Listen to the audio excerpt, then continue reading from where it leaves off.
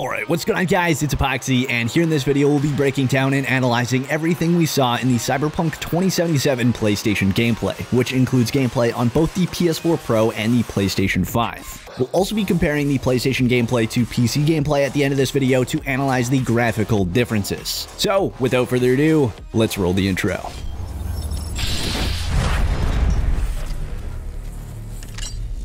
Now, I do want to note that we knew that this gameplay was going to be released thanks to a statement from CD Projekt Red following the release of the Xbox gameplay, but it seems to have dropped early and without the announcement they said they were going to give as a quick response to the leaked PlayStation footage that had caused quite a stir in the community, which was thanks to the game lacking the Day Zero patch, meaning bugs and graphical issues that are already patched in the game, but the patch hasn't been pushed out to the retail version yet, so that was a part of the leaked gameplay. In fact, CD Projekt Red even showed off the beginning of the game following the Nomad life path, the same gameplay and life path that was shown in the leak. So it seems to have definitely been a direct response. It was also noted that any bugs that you may see in this footage are still being actively worked on, and that the PlayStation 5 gameplay is just done through backwards compatibility, just like the Xbox Series X gameplay, so there is no graphical quality difference on the new consoles at launch. CD Projekt Red have stated many times in the past that a full-blown free next-gen upgrade will be making its way to more capable hardware platforms sometime in 2021. What you'll most likely be seeing until then is just more stable performance and maybe a higher resolution, but for now, all of this gameplay is in 1080p. The gameplay begins with the PlayStation 4 Pro in the character creation menu, where we can see the options for different presets, including what seems to be a randomized option, as well as options for voice tone, skin type, hairstyle, in which we actually got to see 4 different styles, hair color, which we got to see 3 different presets, and lastly, eyes. Now just keep in mind that there are many more options than that. Those are just the ones that we got to see in this clip. Jumping into actual gameplay, we see the PlayStation 4 Pro is rendering the open world of Night City just fine. Slowly driving the same Quadra seen in the Xbox gameplay, which seems very much like a Dukes of Hazzard Easter egg. We've also seen this exact same car in a screenshot released alongside the Rides of the Dark Future trailer, which listed it as a Quadra Type 77. In this clip, we can spot that V is headed to meet with Elizabeth Perales, potentially in relation to Perales, one of the guys seen running for Night City Mayor in 2077. We also see a number of noteworthy vehicles, locations, and advertisements along our ride in this scene. We can spot the Vilfort Alvarado, Mahir Motors Supron, Archer Hella, and I should also point out what seems to be a bug with the digital billboards during this scene. I honestly have no idea if this is an intentional glitch effect or if it's a graphical bug, but you'll see some more oddities that make it look more like a bug later on in this clip. In fact, further down the road, not only do the billboards look like they're dealing with Z fighting, which is a common bug in games where multiple textures are fighting each other to be shown, but we can also see that one of the billboards seems to be displaying an incorrect asset entirely. I could be wrong, but this does look to be some form of bug, but I'm certain it will be fixed before launch. Now here we can spot the Quadra Turbo, the Chevron Thrax, Vilfort Van, a fast travel station, and the Thornton Colby. But the most interesting thing here is the Weldon Holt signs, another candidate running for Night City Mayor in 2077, which are on top of a fence with caution signs suggesting it could be a restricted area. Further down the road, we see a Foodscape and Kabayan Foods location. We also get to see some more buggy billboards. We then get a look at the beginning of the Nomad life path, still on the PlayStation 4 Pro. This is the gameplay we'll be able to compare to the PC later in this video. One big thing to note here in this scene is that we can tell that the nudity is actually toggled off in this playthrough, as the poster on the wall has been censored. Whether that is from the nudity toggle that we know will be included in the game, or if it's PlayStation wide and being censored by Sony, we'll have to wait and see. But the nudity toggle is a known feature that has been previously confirmed, and we'll actually discuss that more in depth in another bonus video sometime soon. The final thing to note in this scene is that the car has now the addition of a dog bobblehead that wasn't there in the previous gameplay, but it's unclear as to whether this was added to the car itself or if they've added some minor customization options. But I would suggest not getting your hopes up for that one, as it's likely just a small little detail added to give this specific vehicle more personality. We then get our first look at gameplay driving the Nomad version of the Thornton Galena to the border, well in dialogue with Jackie in the passenger seat, which I'll play out so you can hear the dialogue and see the bobblehead in action for yourself. Do you have the manifest from the transport? Of course I do. But the fixer didn't give you the job deeds? He did. I was just making sure. Listen, friend. We're both professionals, ain't we?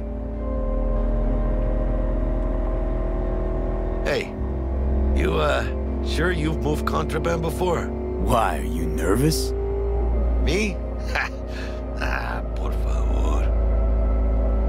One cool thing to note during that dialogue is the highlighted text when words aren't translated, which we saw in this clip when Jackie switched to speaking in Spanish. Arriving at the border, V is then forced to go into the border security building, specifically Immigration and Customs Inspection, where we can spot two SoCal Border Patrol officers with one of the unknown rifles. We can also spot that Militech is headed through the fast track lane at the border. Upon entering the building, V is then instructed to deposit their weapons at the front desk, where we can see V handing over the Dara Polytechnic revolver shot, and at the front desk we can see an interesting weapons chart that shows multiple weapon silhouettes, some of which we can recognize, others we cannot. We can spot numerous pistols, SMGs, shotguns, rifles, sniper rifles, heavy machine guns, grenade launchers, and even rocket launchers. So let's just say there are many weapons we have yet to see. Now, if we roll back the footage a bit, we can actually see that there are a total of 6 columns and 8 rows. So there are 48 weapons on this chart alone, which I'm certain doesn't even include all the weapons we know about. After handing over the weapons, V is instructed to head to room number 2.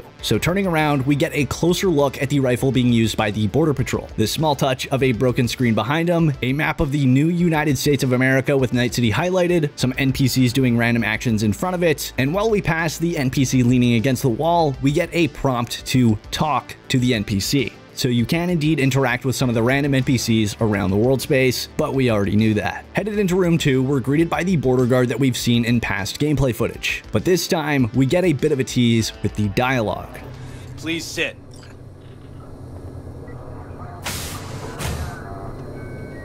Papers? Is this routine? It might be. We'll see.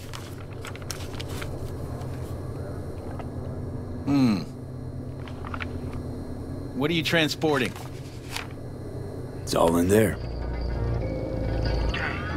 It then jumps to footage of V and Jackie in Night City, with Jackie now in the driver's seat and on a new quest titled The Rescue, in which we're tasked to ride back with Jackie. During the ride, Jackie is talking about how Night City isn't just like any other city, it's a city where legends are born, like Morgan Blackhand, Andrew Wayland, and Adam Smasher. We can spot a sign for DTR, which is a corporation involved in freight shipping, which you'll see labeled on the massive AVs that fly over Night City and the Badlands, and we can also spot a fast travel station, a Thornton Colby, and a sign for ATAK. It then transitions to our first look at Cyberpunk 2077 running on the PlayStation 5 thanks to backwards compatibility. This is during the same quest, and we get to see V and Jackie entering Little China for the first time, greeted by a situation stirred up by some gangers hijacking a car in the middle of an intersection on Ellison Street. Unfortunately for the gangers, Max Tack flies in to deal with the situation, and they're not exactly someone you want coming to deal with you. They're a high-tech specialized subgroup established to deal with rampaging cyberpsychos suffering from advanced cyberpsychosis and other major lawbreakers, including V if you commit enough bad crime. Based on this scene of them swiftly flying in, jumping out of the AV with their rocket boots, and eliminating the gangers in an execution-styled manner, aiming the gun just like we saw in the original teaser trailer, I'm not sure I want to be on their bad side. Jackie, of course, puts it best though, so here's the raw clip.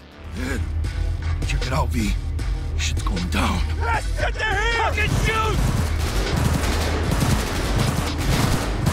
You look like your average bust. This ain't your average badges. That's Max Tack. NCPD's apex predators. MTAC rolls in when things fly out of hand. Gunks out there, though. Just a midday snack for them. Well, show's over. Poor bastards. But they had it coming. Back onto the Nomad questline, we get a short clip of some dialogue with Jackie. What's the deal with these borderlies flipping us the finger as they fucking please? With no consequences? He took a risk. He assumed we didn't have a clan backing us, and he was right. Pendejamente ridículo. So what now? We've crossed the border. Now you pay me, and we go our separate ways.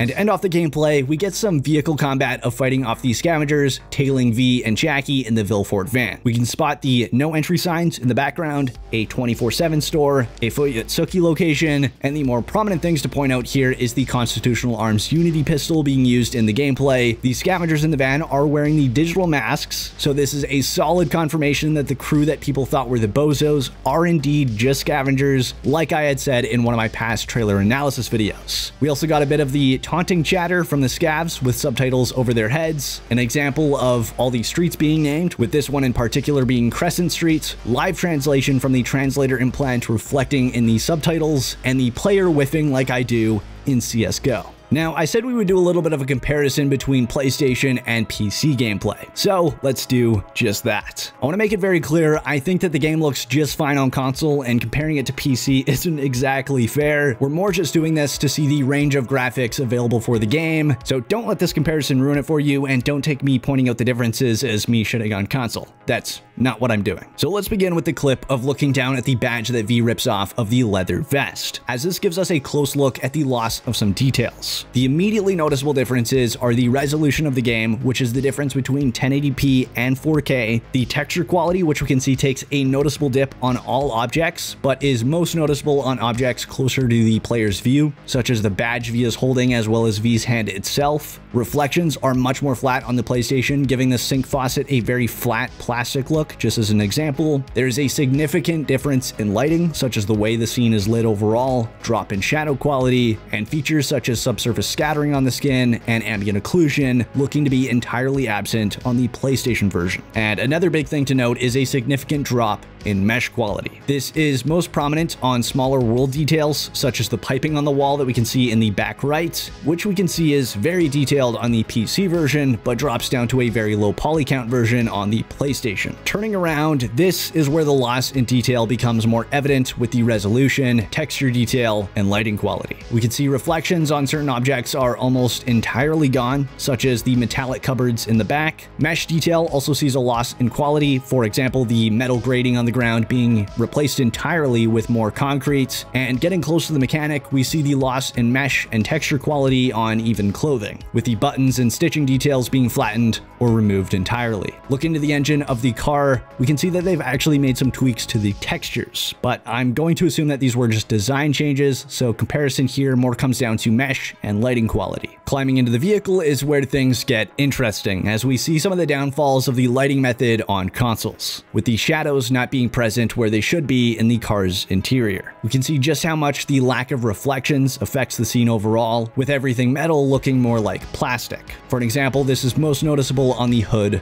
of the car. After the hood is closed, we can see another example of lower mesh quality and some objects being outright removed from the scene to boost performance, such as the missing tools and note on the pegboard. Again, all of this doesn't really affect general gameplay. All you're missing out on here is eye candy. And to be honest, in my opinion, the console versions of the game look just fine. This game has to render a lot on screen, and it's looking quite impressive on console with that in mind. So that is it for the PlayStation gameplay, but I will be releasing all my analysis videos for previous trailers and gameplay over the coming days, so keep a lookout for those. All of those include a lot more than this gameplay did, so there is going to be an overwhelming amount of information. But that's it for this video. I hope you all enjoyed. If you did, please smack that like button down below, subscribe to the fight if you haven't already, and ring that bell icon to stay updated in all of my future videos. It'd be super greatly appreciated as always. And until next time, this is Epoxy signing off.